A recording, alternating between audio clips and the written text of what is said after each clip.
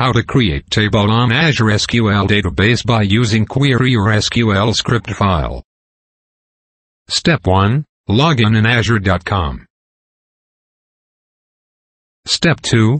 Click on SQL Database, then select Database Name and click on Manage button.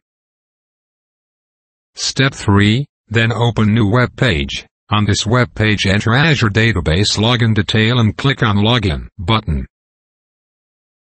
Step 4. If you want to write query to create table, click on New Query. Add to SQL script file, click on Open.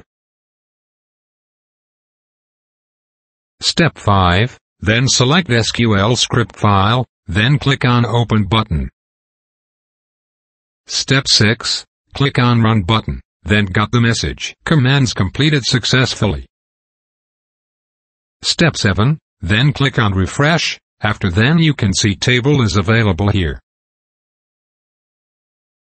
For training, support and consulting inquiries, mail us, training@bispsolutions.com. Our website is www.bispsolutions.com.